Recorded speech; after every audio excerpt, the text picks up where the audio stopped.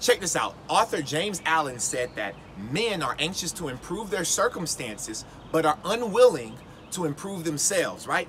Therefore, they remain bound. I want you to think about that, right? So many people want results out of life. So many people want to be making the income that they have ever dreamed about. So many people want to be living the life that they've always dreamed about, right? Driving the cars they've always dreamed about, having the businesses that they always dreamed about, right? But the problem is that, again, men are so anxious to improve their circumstances, but they're unwilling to improve themselves. So how could you ever, expect to be able to, improve a certain circumstance in your life if you're not willing to improve your own life, right? I heard something that say if you want to change your life, you got to first change your life. It's just that simple. And so today what I'm going to show you guys is what we call the rule of 5. All right, the rule of 5. It's a way for you to be able to do 5 things every single day. 5 critical things that's going to help you get to the dreams, chase those goals, achieve those goals, right? And so the 5 things every single day. If you don't do one of these 5 things, guys, you're shooting yourself in the foot with a pistol. All right, so guys, what you want to do is make sure that you are taking notes on the rule of 5, right? So the rule of 5 can be anything. You can have the rule of 5 of if you want to write books. You can have the rule of 5 if you want to be a better dad. You can have the rule of 5 if you want to be a better husband, right? Rule of 5 if you want to be better at whatever it is, right? But today we're going to talk about the rule of 5 of leadership. Leadership.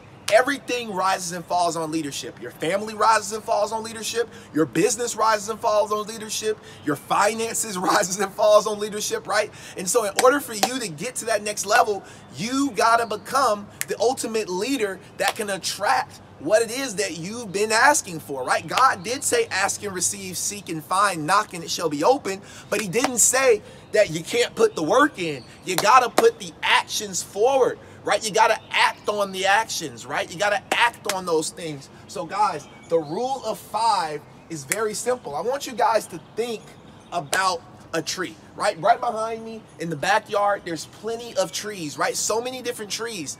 And if I were to go outside and I were to, want to chop down one of these trees, well, 9 times out of 10, I'd use an axe, right? I would use an axe. So that would be my tool. I wouldn't go out and try to knock down a tree with a tree branch, right? I wouldn't try to go and knock it down with a baseball bat, right? But no, I'm gonna get the proper tools, right? In life, you need the proper tools in order for you to be able to knock down that tree that's standing in your way, knock down that tree to get to the next level, right? And so in this conversation, when we're talking about the tree, right? The ultimate tree is our goals, right? If we want our goals to become achieved, right, we got to go out here and knock down that tree. We got to chop at it 5 times every single day. So if it's known that if you go outside and I take an axe and I chop at a tree 5 times a day, I give it 3, 4, 5 swings every day, no more, no less, right? Eventually, with time, that tree is going to fall. That tree is going to fall with time. But the thing is, the problem is people are so impatient. They're not willing to put in that work. They're not willing to wait for that time. People want immediate gratification. You got to understand that if your goals are big, if your goals is as big as these trees behind me, right, it's going to take some work to knock it out, right? It's going to take some work to knock down that tree, all right? So I'm going to go ahead and break this thing down for you guys when it comes to rule of 5 in leadership, right? So how do I become a better leader? Well, the first thing you got to do is you got to lift your lid of leadership. You got to lift the lid on your leadership. See, guys, so many people are level 5 leaders, level 4 leaders, level 3 leaders, right? And they want to be level 10 leaders, level 9 leaders, right? But the problem is you haven't given yourself enough time, enough experiences, right? So check this out. If you are a level 5 leader, you can't expect to be able to have a level 6 organization. You have a level 7 business, a level 10 business, right? No, you didn't put in enough work yet. You didn't get enough experiences yet for you to be able to lift your lid that high. So if you're a level 5 leader, then guess what?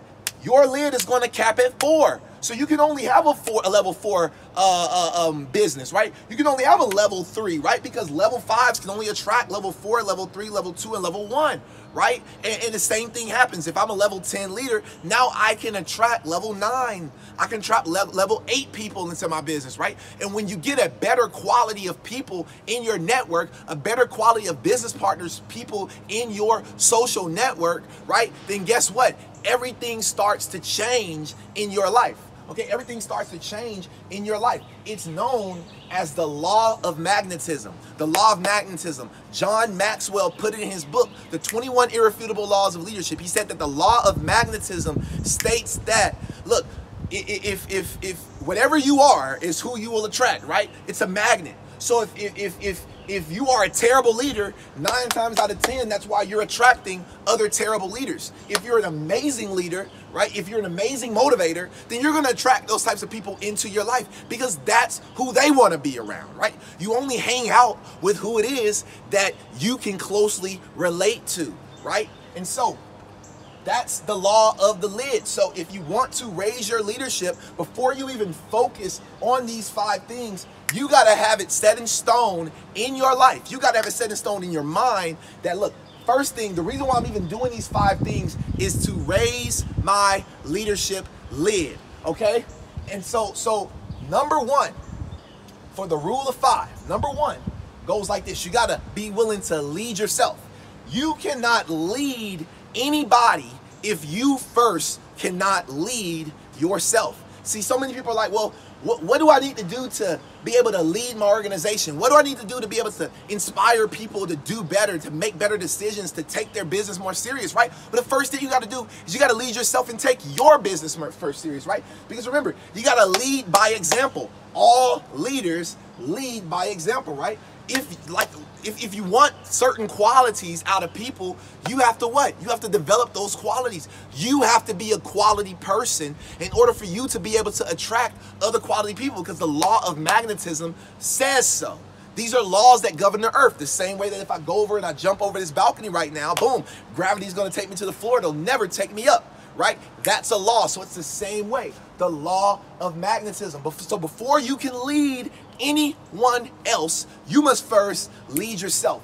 Step number 2, rule number 2 is you must add value to people every single day. As a leader, you want to raise your leadership lid, you gotta add value to people. That's your second swing at the tree on a day-to-day basis. If you gotta ask yourself, yesterday, did I add any value to anybody, right?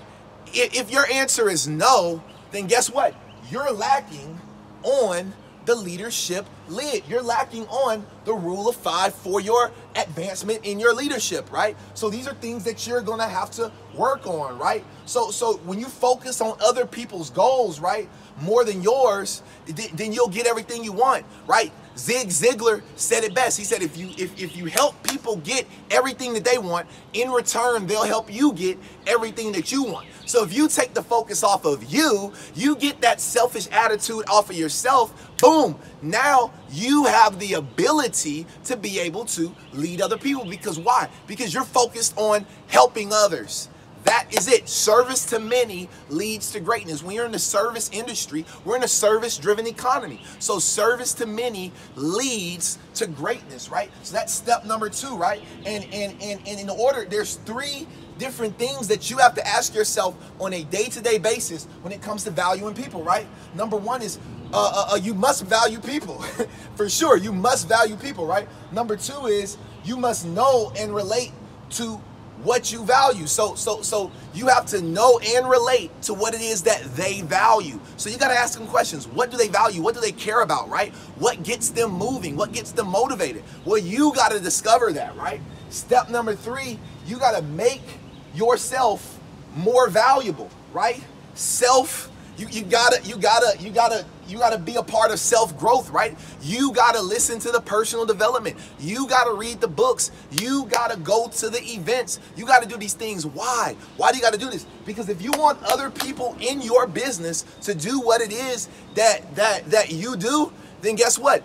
You gotta do what it is that you want other people in your business to do, right? You're the leader. You gotta lead by example. So always, constantly adding value. That's why I make these videos on a day-to-day basis. It's to add value. I guarantee you, maybe not everybody, but I am adding value to someone's life. Someone is seeing this video right now and they're being impacted by my voice. They're being impacted by the knowledge that I've been able to gain over this past year, right? And just imagine, I'm just getting started. So more value is going to be coming out as we start to learn more things, right?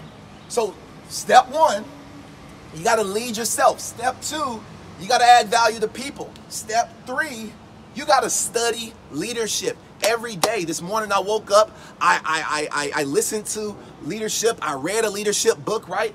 I took some notes, right? I wrote down quotes. I wrote down different stuff that's going to help me remember and study even further past today, right? So you got to study leadership, right? Reading, resources, events, right?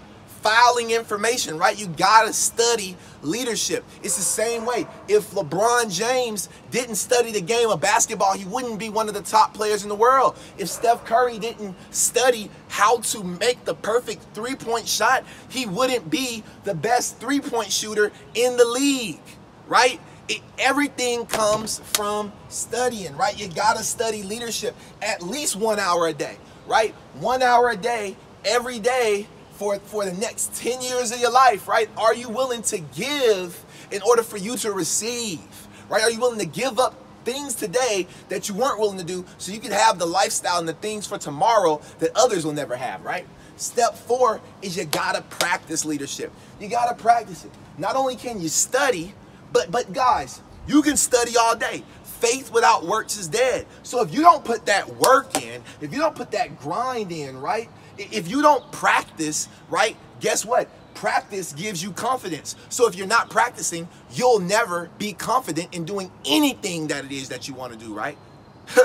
I would never be confident in speaking in front of the camera if I didn't practice. You see how that works? Practice makes perfect. So you got to be willing to practice. It's called the 10,000 hour rule. You got to be willing to put in 10,000 hours. 10,000 hours in order for you to become a master of the skill. Are you willing to put in those 10,000 hours, right? You in the NFL, are you willing to go out there and catch, 10,000 balls, right? Are you willing to shoot 10,000 jump shots if you're in the NBA or you're in college basketball, right? What is it that you're willing to do? You got to put in the 10,000 hours. It's a rule, right? And then step number 5, which is probably the most important one, is you got to intentionally grow.